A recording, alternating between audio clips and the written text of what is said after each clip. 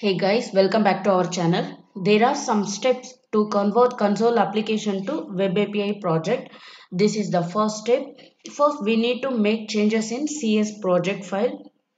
We need to change SDK in CS project file. Then we need to remove the output type. Then we need to verify the target framework moniker. Now go to Visual Studio. Let's open CS project file. To open CS project file, double click on project name here. Now we have CS project file. Here SDK is Microsoft.NET.SDK. Output type is exe. Target framework is 5.0. Let's see some more details about this project. In Solution Explorer, expand these dependencies. Here expand analyzers. Here we have only two packages. Then expand frameworks. See here we have only one framework. The framework name is Microsoft.NET Core.app. Since we are dealing with web API application, let's make changes here. SDK.web.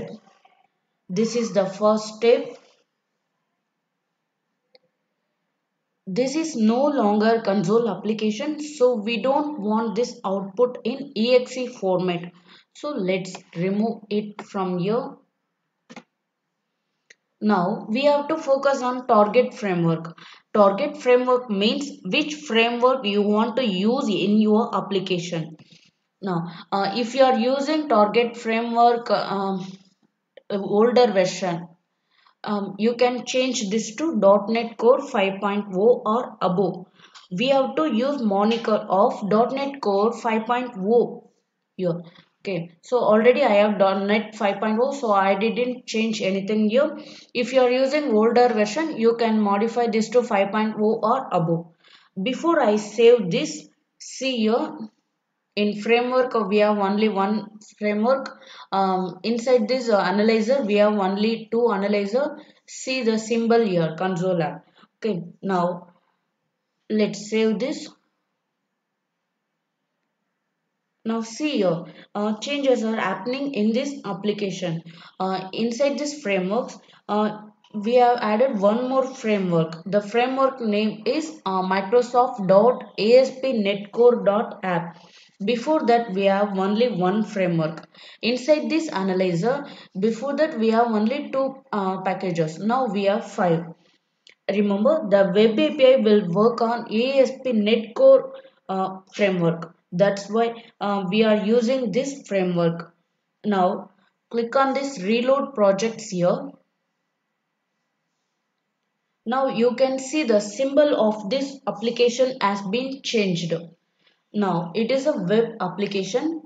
Now expand dependencies. Again, analyzer. We have five packages. Inside this framework, we have two packages. Okay, in the framework, we have all the packages of ASP.NET Core framework. We have one more folder here, that is properties. Inside this folder, we have launch settings.json file. This file has all the properties that are required to run this application in the development environment.